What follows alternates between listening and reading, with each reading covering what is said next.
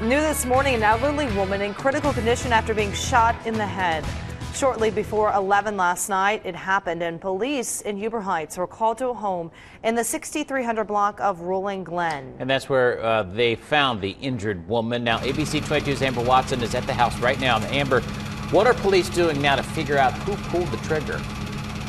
Well, right now, police are questioning the 69-year-old man who was inside this house when officers arrived. And right now, police do believe that 69-year-old man is married to the 70-year-old woman who was shot. And this is a look at the scene when we got here last night. And, you know, officers blocked off the house with crime tape. And Huber Heights police say they found the 70-year-old woman inside the home with a gunshot wound to her head. Now, she was still responsive and was taken to Miami Valley Hospital.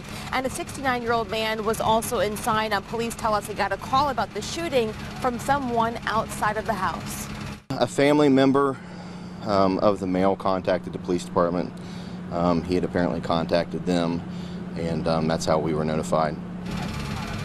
Now, police tell us it appears the man and woman were the only people inside when that shooting happened. And again, they are talking to the man to learn more about who shot the woman, but right now they do say it does appear accidental and she is in critical condition. And police right now tell us they do not know of any other calls to this house. And as I get more information, I will bring it to you. But coming up in the next half hour, I'll tell you what else officers noticed when they got to this home. For now, reporting live in Huber Heights, Amber Watson, ABC 22 News.